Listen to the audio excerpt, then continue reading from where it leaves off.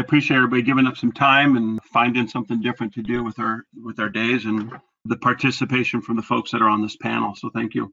It's interesting, this week an article came out from Builder Magazine, Cheryl Palmer, Builder of the Year, Taylor Morrison. So I thought it was appropriate to steal a little bit of some of her approach and comments, just because she is an incredible person, Taylor Morrison, incredible company. But kind of says crisis alters how people process information. And in order to respond to that, you need to take a step back and appreciate the crisis, and then look at your business before you can plan and communicate steps thereafter for tomorrow. So when I read that article and kind of played it back over and over and looked at Hyphen, it doesn't take much for Hyphen to respond to this type of crisis, because we already work day to day on how do we satisfy and work for the builder first and Hyphen second.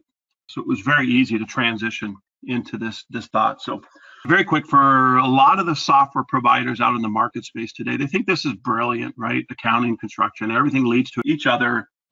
And it's really just functionality. How do I hit a shiny button for my builders to work? And I think they've really missed what you guys are asking for and what you require today in the complex world we work in. So I think what has happened is most companies, most software providers that follow this type of model and think this is brilliant thinking, they've really become to steal a term from Taylor Morrison and a few other builders out there, is they've really become just an interchangeable general ledger. And I'll kind of explain a little bit on that. So Hyphen does an incredible job of meeting with their builders, hearing what their builders have to say. And I think having the luxury of having 20 plus of the top 25 builders as an audience, if you're willing to invest and listen to those guys and take that knowledge and take what they do to dominate so many markets, and then let the product reflect that, not necessarily for money, but because it's what the builders demand, I think what you get is something more like this. This is brilliant, right? This is the advantage that builders are looking for. How do I, home builder, communicate with all my suppliers and all my financial institutions and anything that requires home building, right? So Hyphen has come to market, and you can be a supplier or a trade, and you can log in and say, my air conditioning unit's been installed, plug it in their GM software, which Hyphen owns and works, goes through Supply Pro, contacts back to the builders, and you can get away from approving things, updating things. And one of the things that came up last year with the big public builders was they wanted all the proprietary information off of their servers from trade suppliers. So what Hyphen did was invest in a product called Wallet. And now you can take all that information when you do your daily pay, midweek pay, month-end pay, whatever it is, transfer that out to Wallet. The banks now manage all that for you. They're kind of combining EFT and positive pay, and they become the house that pays all your trades when you say they get paid, and takes all that liability off your server. So you start now having a real end-to-end supplier trade-based software that communicates with everybody in the field, which communicates within the back office. And what it really does is now allow the builders to just manage the data and run their business responsively and not retroactively. So if anything, just hear from Hyphen today that Hyphen is an end-to-end company now, not end-to-end land to warranty type software, but end-to-end solution and your partner. So I very much appreciate all your guys' time. If there's just a couple of quick facts here, rather than read them all. Over $2.5 million homes have been built in Hyphen in the past 10 years. We're on pace to eclipse that in less than 5 years now, just showing the market share, the direction the company's going. Over 75,000 active users. So again, we'll continue to invest in what you, our audience, tells us to do, because we are 100% committed to the home building space. So my last point is Hyphen should be the only option moving forward. Cornerstone, I really appreciate you letting us be on this call with you, and thank you to the panelists for participating. Perfect. Kathy Mortensen is here to be our moderator today. Kathy, you want to speak a little bit about Cornerstone and introduce some of our panel members? Sure. Well, as Karen said, I'm Kathy Mortensen. I'm one of the senior partners for Cornerstone Solutions.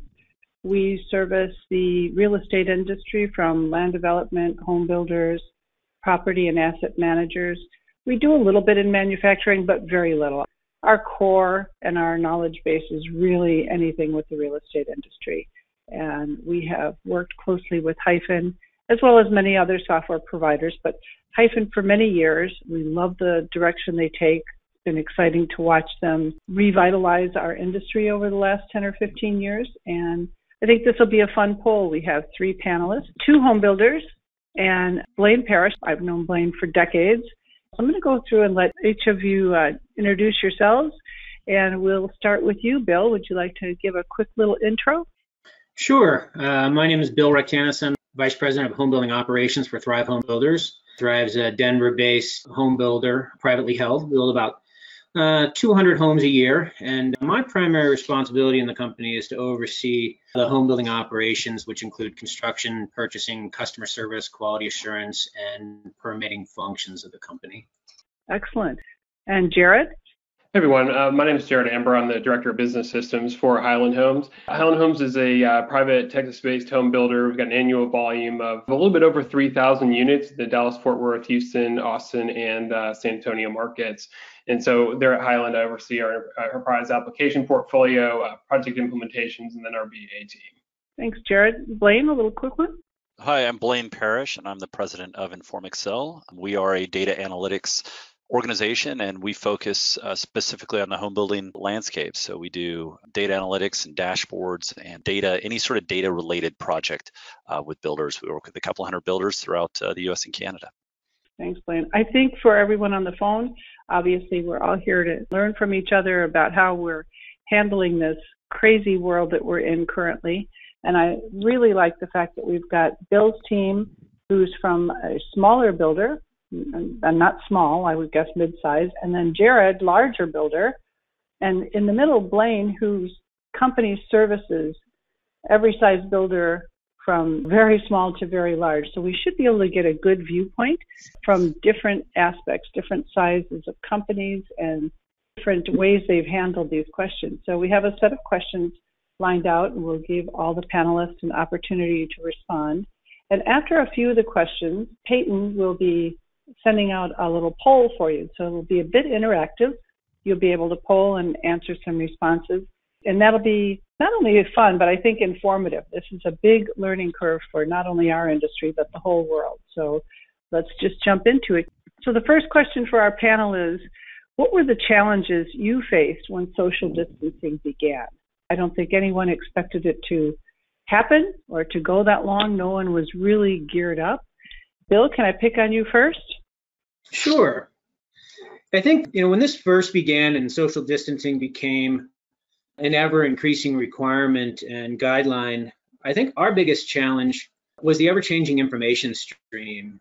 You were receiving guidelines and information from the federal government, from the state of Colorado, from local municipalities like the city and county of Denver, and they were all giving us similar information, but on different time frames and different levels of intensity. And so for us, it was really staying abreast of what we needed to do to keep our people safe and keep our company operating as things changed so rapidly. A good example of an initial challenge that we had is very early on, we had a couple of salespeople fall ill.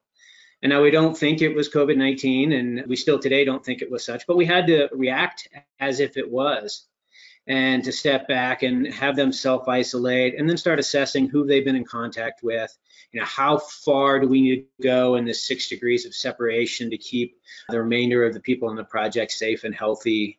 And then we had to step back and look at our job sites and the daily activities that happen out there.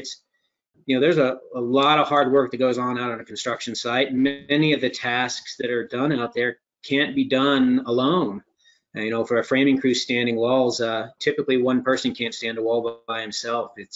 It takes 2 or 3 people, and usually within closer distance than 6 feet. So how are we going to implement these guidelines? How are we going to keep people safe? What additions or extra requirements were we going to require? For instance, that example of the framers standing the walls, we were requiring everyone to keep safe distance, but when your job required you to be in close contact, masks were required. And this was long before masks were required as a general safety measure. Some other concerns were, would our trades keep wanting to work during this crisis? How were they feeling about the safety of themselves and their people? And so communication with our vendor partners became a real important aspect of weekly activity to ensure that we were exchanging information with them, letting them know what practices we were putting in place to keep them safe, getting feedback from them on their level of comfort and what they needed from us for us to do a better job to keep their people wanting to be out on the job site and working. We had tools and things that we could use to make sure our superintendents were doing the right things and cataloging that we were. And so we started treating the social distancing and the other requirements like OSHA requirements. And so signage was posted around the job. We used our quality assurance software to create specific checklists for social distancing and mask wearing and sanitation to make sure that we were following the regulations every day and that we had an avenue from a management team to go in and look and say, yep, we're actively managing this situation out in the field. And so those are some of the initial challenges and things that we had to work through right at the beginning to make sure that everybody was safe on the job site. That's interesting. I like the idea of using the QA system. That's great. That's very good. Jared, how about you?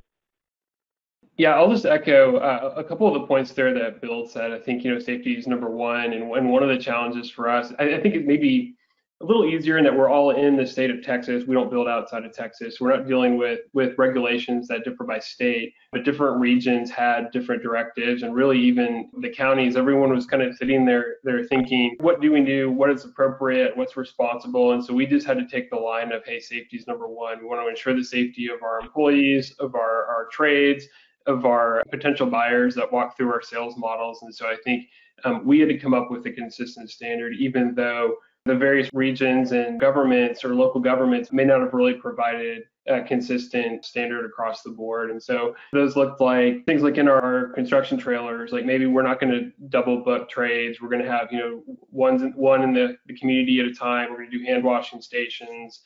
We're going to have sales models. We had to make the decision to close down some of the models where they're by appointment only. So that was kind of it then imposed a number of different challenges that required us to just think differently about our internal processes. And then I'd say at Highland, we had just some cultural challenges that came through this.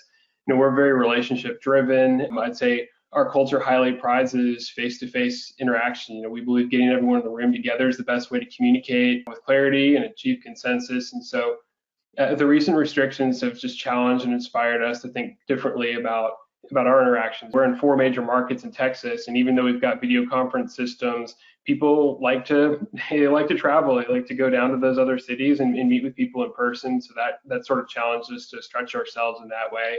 I think it affected us operationally, and we've got extensive product media on our website, but sales teams generally want to get the potential buyers out to a sales model in person. They would probably even tell you that the sales model is the best sales agent in that community. So, given the changes and the recent social distancing, that just opened up a number of questions around how do we best manage traffic and interactions? How do we ensure the safety of everyone? We don't want to take this line where we're starting to offend people. It's just difficult to limit traffic in a sales model. And so then you end up with a situation where your salespeople are trying to enforce these social distancing policies.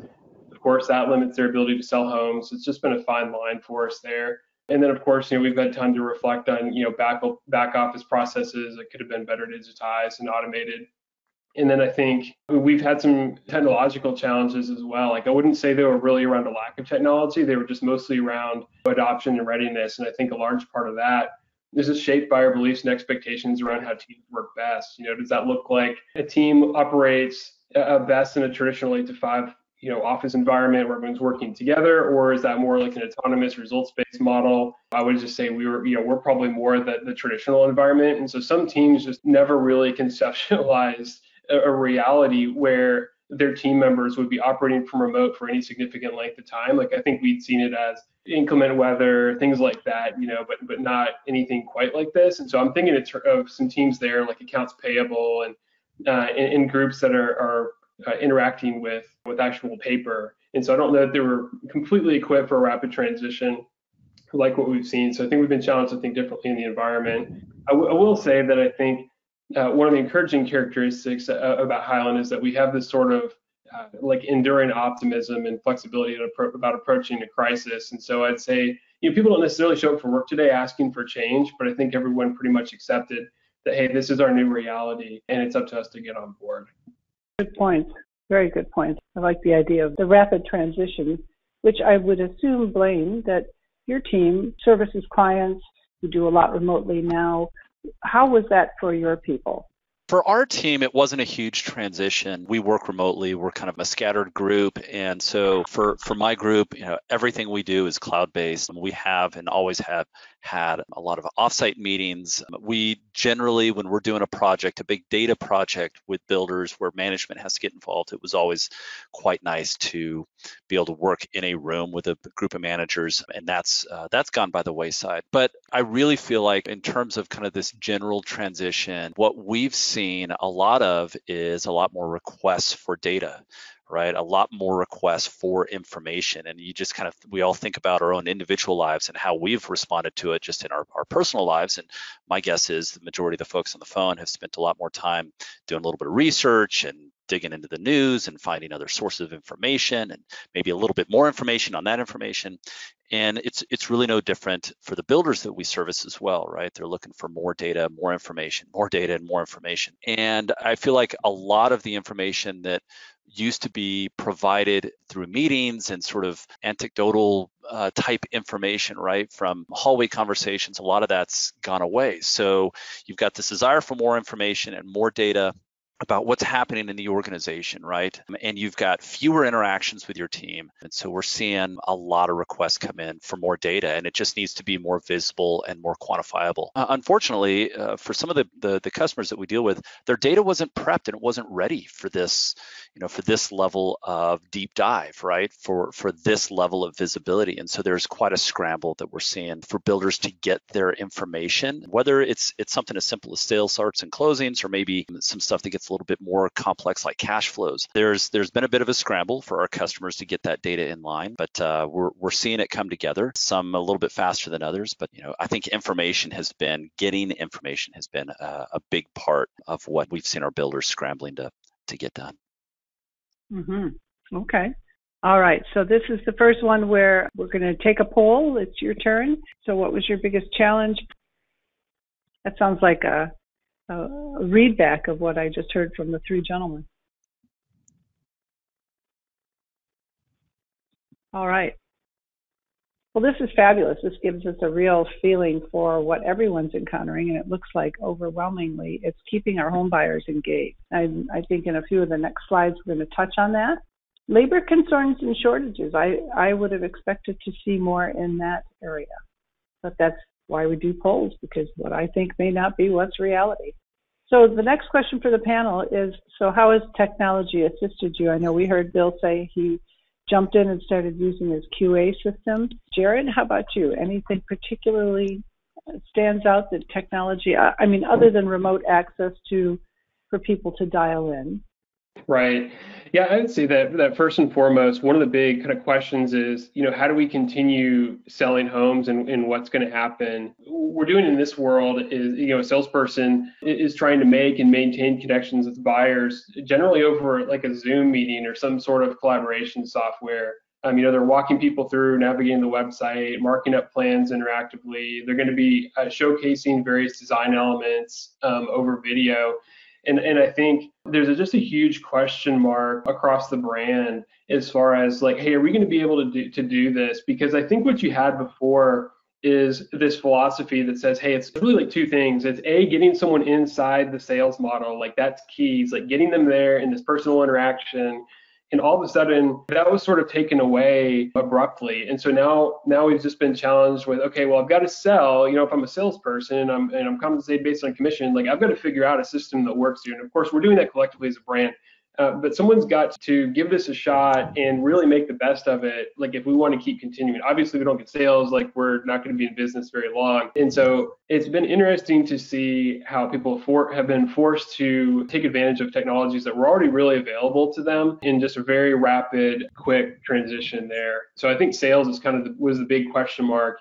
In construction, we're using, Build Pro on iPads. The construction guys pretty much can operate independently, can cruise around in your truck and make sure everything operates. There wasn't really much of a need for them to congregate in any particular place. Like, we store documents online for our subs to access. We pay the subs automatically through Build Pro. And so I think that kind of already reduced the foot traffic in the trailers. And so we don't have the trades coming by as often to ask for plans or dropped off stacks of invoices or things like that. And so there's still issues we deal with on trades needing to pick up, a physical check and things. And we've tried to do some things like converting people over to ACH and pay people on debit cards and things of that nature. I'd say like back office teams are mostly really just adopted platforms like Zoom or Microsoft Teams or something to bring people together in a way that allows the team members to have a more visual presence and preserve that sense of cohesion in spite of the physical distance. And I'd say the last thing that's really been front and center is reporting. Of course, the business needs to know, like, how are we doing? How do we need to adjust? Of course, the first things that come to mind are like sales and closings. And then you've got questions like, are we building up an inventory of cash lots and just looking to make changes quickly. So today we're basically taking it on like a week by week basis to just kind of see what's happening and make adjustments accordingly. Okay. All right. Bill, anything to add to that? I think Jared did a great job of describing the challenges. I think sales is one of the unique challenges because it is a very personal experience buying a home. It's an emotional experience, and one that takes a connection that is usually developed between a salesperson and the buyer with the physical model and feeling the space. And so using technology to get as close to that as we possibly can has been a really important for maintaining sales during this time. For us, in addition to the stuff that Jared talked about, we as a small company have made some transitions in the last couple of years and in the vein of operational improvement that have become very key aspects to being successful during this time that I don't think we anticipated when we went through them. And it's simple stuff like moving all of our shared documents up to a drive through SharePoint, using Build Pro Supply Pro as our primary document storage location, like Jared said, to communicate with our vendors. There's very little in-person time that needs to be spent because everything is stored digitally out in Build Pro Supply Pro for us. I think the one thing, and Jared kind of touched on this, was the reporting. And one of the things that we use in our business is a very simple magnet calendar board in our training room. And in these boards, we have start boards and closing boards and boards that track all the lots we own and lots that we're going to buy. And we have reports that back all this up, but there's something really intuitive to having it physically there in front of you and having different color codes and icons that tell you what's going on with that particular house. And you can walk in that room at any given time and get a snapshot of how many spec homes do we have? How many closings are confirmed? How many models are under construction? How many lots do we have that we're purchasing this week? What's our next, or how are our starts lining up? Are there any permit challenges to those starts? And it's really visual and easy. And when we went remote, we lost that. And so somebody had to go into the office and bring up Teams and point their computer camera at the board to have the meeting. And during this time, we digitized that board. We've been talking about it for years and couldn't find the right platform to do it. We thought it had to be a real kind of high-tech platform, and we managed to put it together in a simple Outlook calendar that's shared amongst the company. It has the same color coding. It has icons we can use to present the same information. And this forced us to use technology we already had to get a job done that needed done. And I think it's going to prove to be more effective and useful over the long haul than the boards themselves that are so critical to our business. And so, in addition to the stuff that Jared talked about, that's a simple way in which something we already had available but weren't using to its fullest extent that's going to have impact in our business while we're working remotely. Yeah, that's really excellent. I think that I agree with you. I think we're going to see some long-term changes out there. I can't wait for 2 years after this to read Malcolm Gladwell's book that tells us what we did. Okay, another poll question. How has technology assisted you?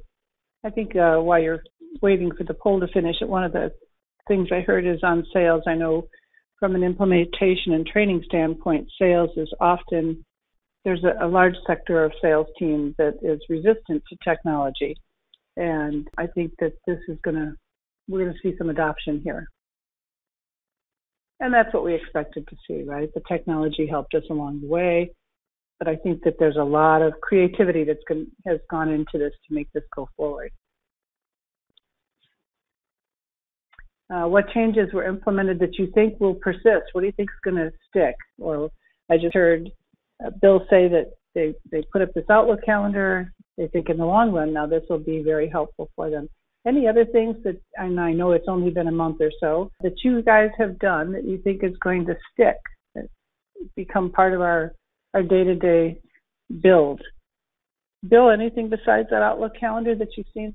Yeah, a few things. I think obviously those calendars that we've been talking about they're going to stick for a long time.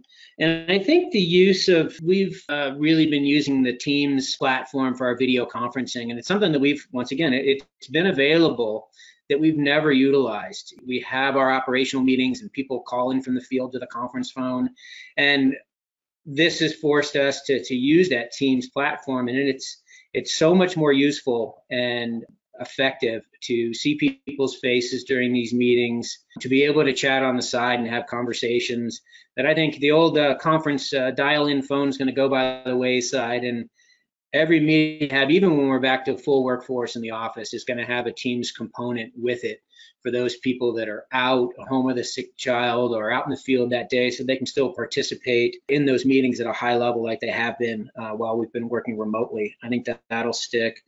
I think the video tours that we've been working on with our salespeople, those are going to stick. We have a lot of out-of-state buyers that are coming to Colorado, and working through realtors works well, but to be able to have that personal interaction with those out-of-state buyers and have them walk their home and walk their models through video tours, I think are something that we're going to see continue as we get more and more comfortable with that. One of the things that I think has been going through our mind is, we've always been an office that likes to have people in the office. We haven't encouraged remote working. Obviously when it's needed, it's certainly permitted, but it's not something that we've encouraged.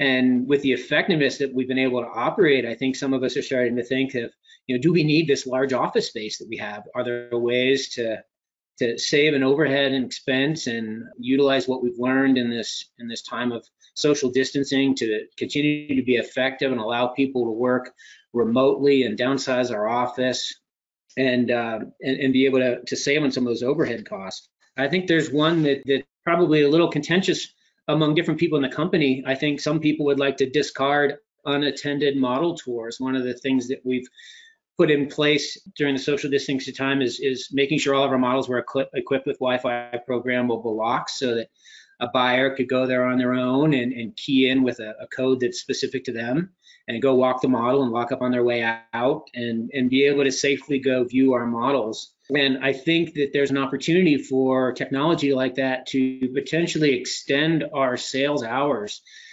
especially during the week. The home building industry typically isn't open in very convenient times for buyers. We're open during business hours, when most people are at work. And so to be able to extend our hours without imposing on the work-life balance of our salespeople might be something we want to continue. I think others really like that personal interaction, and we'll be happy when those unattended model tours aren't happy, so that they can be there face-to-face, shaking hands and looking people in the eye. So that one was yet to be seen. It'll be interesting to see how that develops over time. I agree.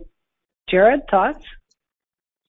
Well, what's funny is that for a second there, as Bill was talking, I thought he was describing Highland. It's the similar situation with Microsoft Teams. We've had it available for years. Most people don't really use it because you're just sitting there next to your teammates. And so if you need to talk, you buzz right around the corner, or you just, you have to drive by, and there really wasn't a need to do so. You just hunker down in a conference room, and that's how you operate. And so we've seen groups, particularly our architecture group has about 30 people in it. And so they quickly adopted Teams. The directive was given that, hey, upload a professional headshot to your profile. Let's immediately take this, make sure everyone has a webcam, get with IT, make sure everything's working, and let's just take this 100% digital immediately. And so that's what they've done, and it's worked out really well.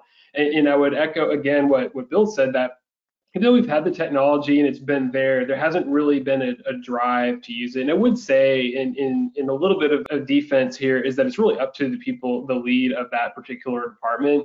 And so if they just didn't really see a need for it, then you wouldn't necessarily seek out operating from remote. And so it's been just kind of interesting to watch how quickly we adopted those systems. I also think we've been strongly challenged to just reassess the role that technology plays as part of our sales process. Just a couple months ago, I don't think anyone who would have ever really believed that you could successfully sell houses using something as simple as like FaceTime or Zoom, or that the website would play such a critical role in really casting a vision for the buyer of what their future home could look like.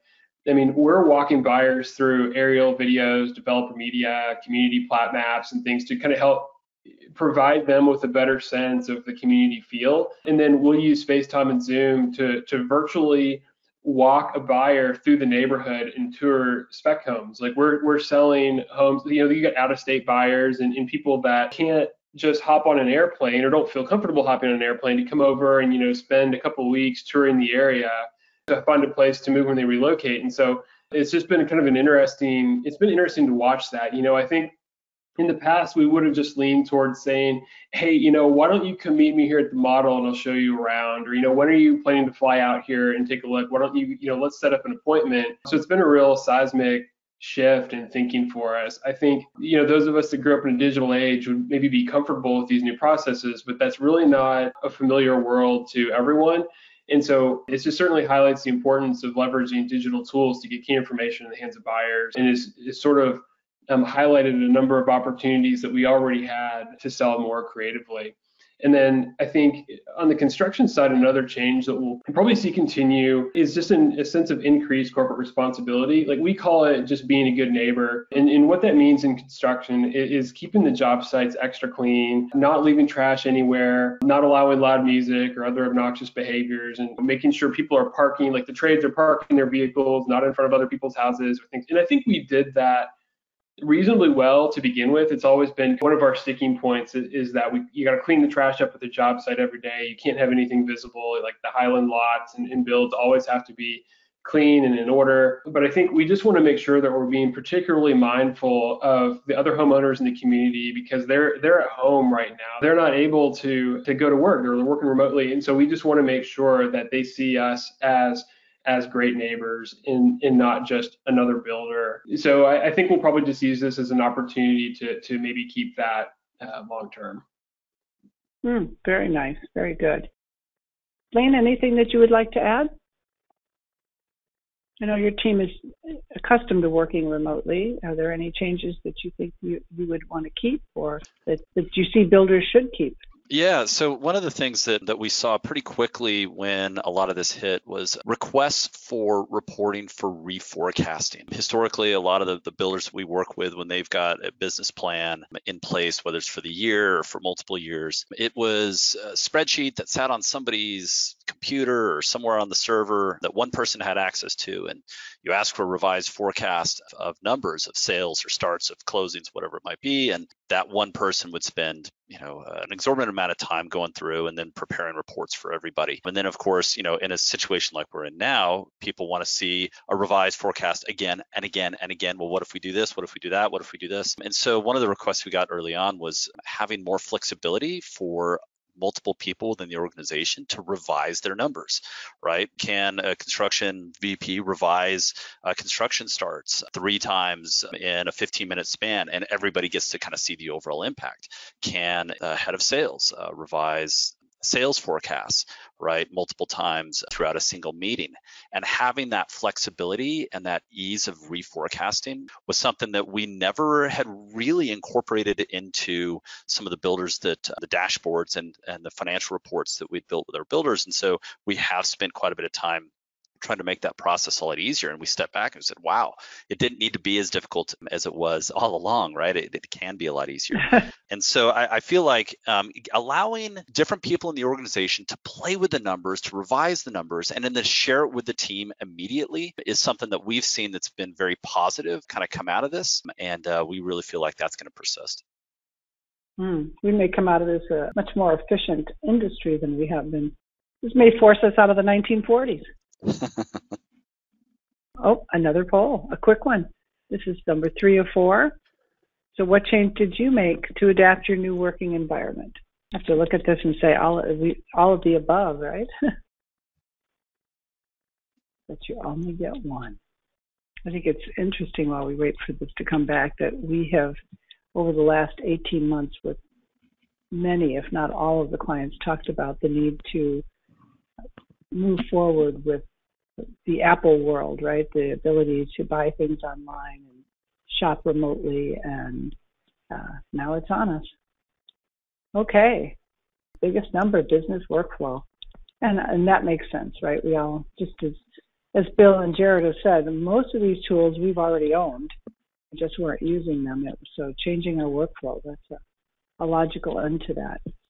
All right, are you working with any associations to train labor or get people back to work again or get other resources?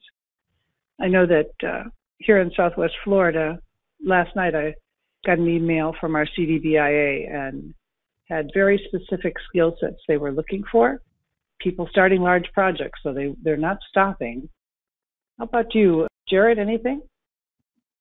Not that I'm aware of. We've had, I think, it was surprisingly solid sales and closing numbers. And so we really haven't made huge cuts or anything. And I think to get labor, it's kind of an interesting situation, but I guess you could call it a silver lining, but because a number of builders have just completely stopped construction, our trade base is larger. And so we're just continuing to build, and we're not really having to retool everyone or try to find other sources of labor. So to my knowledge, I really can't speak to that very extensively, but that's kind of where we are at Highland.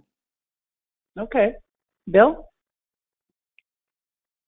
Yeah, very similar here with Thrive. I mean, we've had really strong sales in the last part of last year and the beginning of this year, so as has our market. And so most of the builders are continuing to build here. Obviously, all the work in progress is getting completed, so us and our vendors are currently staying busy, and we've been able to maintain full employment for our people. And, in talking to our vendor partners, they're staying busy as well, at least for the time being. I from speaking with them, they're expecting a slowdown, and as are we. Our sales have slowed. We're not selling at the rate that we were. So obviously that means our start pace is going to slow as a small to mid-sized builder. I think the one area where we have shifted things around a little bit is internally. The one aspect of our business that really isn't doing what it normally would is our customer service and warranty team. We're choosing not to send our people into our buyers' homes at this point in time. Our buyers are very understanding and frankly don't want people coming into their homes, and to maintain the social distancing requirements, shut down all customer service activity with the exception of emergency work or high need work that has to get done. And so those individuals in our company have become available. There's a resource there that's not being fully utilized. And so they have been positioned down on our construction sites and are assisting the superintendents and project managers with safety and COVID-19 standards. So they're out there helping, walking the job site, making sure social distancing is being maintained. It's hard on a scattered job site where you're building single family homes around a community. It's not all centered in one location, so you can't have your eyes on everything all at one time, or when the food trucks come up. And so they've been really helpful and out there in making sure the hand washing stations are full and clean. They've also been helping on the back end, making sure that the homes are getting completed and the punch lists are getting done appropriately so that we're turning over the highest quality product to our customers. They've also volunteered to help us with some document storage goals that we've got that they can do remotely on their computer and help us maintain our document storage policies and procedures that we've got in place. And so we're able to take individuals that aren't doing as much internally as they used to and really utilizing them to get goals completed, and as well as to support the field team out on our projects, making sure people are safe and well and getting the houses completed. Okay, thanks, Bill. That was good. I'm going to try to move along here.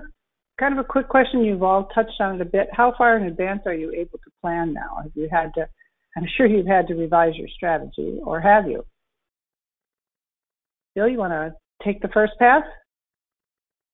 Sure. I think the biggest strategy that we've revised is just, how to keep the sales process going. We've talked a lot about that already. As far as planning, we really focus on a 12-month rolling forecast. So that's been our main objective, is to make sure that we're keeping that up with the changing environment, and that we're managing our short-term closings and work in process to make sure that the revenue from those comes in as planned, so that we can plan appropriately for when we foresee tighter times ahead later this year because of the slowing sales pace. So that's been our planning focus in the last couple of weeks.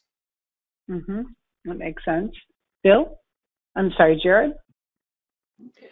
So right now, there's an intense focus on sales and closings, like week to week, where we're making adjustments accordingly. A couple of events that have just really shaped things for us is that we've actually lived through two deep housing recessions. Highland got launched in 1985, and in 1987 to 92, they kind of right away just got punched with a market downturn. And so I think that sort of made us set this course of just being risk averse and always kind of watching to see what's happening, and just making sure that we're able to ride out these kinds of ups and downs. And, of course, there's the other recession in 2008. And so one of the things we've learned through there is just to move really quickly. But this time around, there's just kind of a lot of changing information. It feels like if you pay attention to the news, you're getting something new, every couple of minutes. And so we're preparing, but I would say we haven't quite jumped on board in declaring this to be the next housing apocalypse. And so I think we know that we're going to have to adjust forecasts, but we don't know the extent yet, because right now, sales are still strong. Closings are still, people are taking advantage of the great interest rates right now. And so we just haven't seen this materialize in quite the way we were expecting. So I think we're really holding off on making a final judgment right now. A couple things that have been kind of interesting for us is that some builders are dumping their inventory right now in what seems like a fire sale. So that creates challenges. Is they set these unrealistic buyer expectations that a person can just walk in demand. Like I heard a number the other day, which I thought for sure cannot be correct. People were asking like 30% off, of a house, because one somewhere was like, I don't know if they were just in an unfortunate land position or something, or just it was like they were liquidating assets or something, and now people have this idea in their head that they can get a house at this incredible deal, and we're really pushing back on that. We all know that you can't really stay in business by selling at a loss. We won't be in business very long, and so we don't want to do that. And so we're just selling our differentiation as a brand, and really pushing back and negotiating with other incentives like maybe creative financing. And we've changed some strategies in construction. It's just, I wouldn't even call it strategies. It's really more like operational processes. And probably like many other builders, we've paused on putting new specs in the ground. Like we're holding current inventory at stage 7 just to allow people that later, if there is kind of a downturn, people can come in and still make some cosmetic changes to the house and kind of customize it a little bit for themselves in case we need to get into a holding pattern. And then, I think most shifts there, of course, we've kind of covered this, but just the significant shift with sales, and, that was driven, by necessity. So. Okay, good. Thanks. I think this is our last poll coming up. All right, so business as usual. Some have paused on construction, interesting, and others are continuing with sales. And I think we're all aware that's going to be our key for when we come out of this, right? I've heard a lot of builders saying that they expect to see a big jump in sales, but with this interest rate where it is, I can see where we've got a lot going on. So talking about closings, how is your company handling closings at this time? I myself was doing some banking and saw a loan being processed out in the parking lot. It's something you'd never expect to see. So Bill, how about you guys? How are you handling closings? Yeah, well, like Jared, we're continuing to close. We have not made any big adjustments to our planned closings over the coming months. Those seem to be moving along just fine. We have, obviously had to adjust our customer interface associated with those closings. So we always, as most builders do, an orientation walk right before closing. We are continuing those. We've made all of our other buyer interface meetings virtual. So our pre-construction meetings and our pre-drywall meetings have all gone to a virtual Zoom type function, but orientations are still in person to walk the buyer through the house and teach them about their house and give them a good demonstration and feel for their new home. We are providing masks and gloves for everyone in attendance. We're making sure we're in close communication before the walk, and so that we're minimizing the participants and making sure that everyone is comfortable with the plan in place. And then we've even gone to buying individual package single pens. So we give a brand new pen to the buyer to sign off on their orientation, walk-through paperwork with a fresh pen that they get to keep. And then our title company has been doing no-touch curbside closings since this began that have been going very successfully. So in combination with those two things, we've had no interruption in closings. That's fabulous. Jared? So what we've kind of done is we've really had more of about a 50-50 split there with buyer orientations and whether those are going to be in person. Of course, you can't, the request there is like you can't bring your entire family there, maybe just the actual buyers. And then I would say with like the title company and doing all the actual closing work and paperwork behind the scenes, like we just had to make sure things were spread out. You don't have people you're more isolated with less people around. I can't speak extensively to that, but it's from what I have heard, we're still closing as normal. People are still, it's a huge push. Like for a home builder, if you don't get closings, of course you don't get any money. And so we've had to make sure that those are still on track. We already had largely digital processes in place for everything. And so, of course, now we're just making sure that we're going to be asking, or we have asked more for wire transfers. We don't want people walking in checks for anything. But as far as I know, we still kind of have that. We still have a 50-50 split there where some people just really like to, I would say a lot of people really want to see what the house looks like with and do the final walkthrough with the construction person or with the salesperson. And I think what we want to do is just, you're making an expensive purchase. And so you want to test those things for yourself and just make sure that, that what your expectations were met. Very good.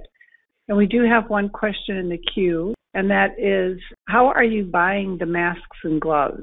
This builder is saying we've been denied to buy them from vendors who supply them. Highland or Thrive, have you guys had a problem acquiring masks and gloves? Obviously that's a real challenge out in the marketplace, and we're lucky that we had a fairly significant stockpile before this started that we've been able to work through and gave us time. And then we've recently purchased a bunch of cloth masks that we're going to have in our sales offices and that we have in our construction offices. They're not the ones needed by our medical professionals, but they actually have a Thrive logo on the front of it that we can have available out there on the job site. And so that's where we've been getting ours. Very good. All right. We have jumped to the last slide. You guys have been really great at sharing your information. And we want to honor your time for sure. If you have other questions and you want to reach out either to Dan or myself or Stuart, our contact information is up on this last slide. And we would be happy to facilitate coordinating a group again as this thing unravels or ravels or however we're going to go. I think our industry is making great strides forward. We've always been a big backbone of the economy in this country, and I think this is going to be another tell for us. I'm proud to be associated with it. Okay. We'd like to thank everyone for joining us today. Thank you to the panel. A big thank you for sharing all of your information with us. It was a very informative webinar. Please stay tuned for more information about the webinar recording and when that will be available. And we hope to see you again for future webinars.